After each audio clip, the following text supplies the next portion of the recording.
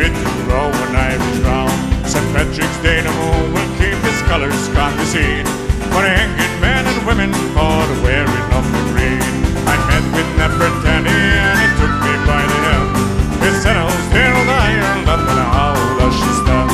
She's the most distressful country that you have ever seen, for the hanging men and women for the wearing of the green. For the wearing of the green, for the wearing of the green.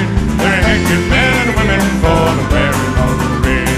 And if the colour we must wear is England's cruel red, Shure Ireland sounds will never forget the bloody day of shed. You might take the shamrock from you and cast it down his side, or take old road and flourish down the water back his road. He battle of this country and sweep it with his breast, but I got one that I for her myself a soul blessed. For still the mother shut for me how bitter they have been. They fired from the train for the wearing of the green. For the wearing of the green, for the wearing of the green. They're hanging men and women for the wearing of the green.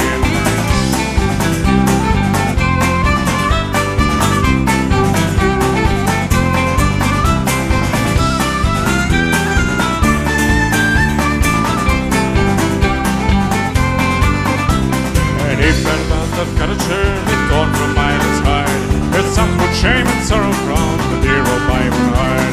I hear the whisper of the land that lies beyond the sea, where rich and poor and equal in the light of freedom's day. Oh, Ireland must believe you thrive and high your tyrant's hand, and seek a mother's blessing from the strange and distant land, where the growth of England shall never more be seen.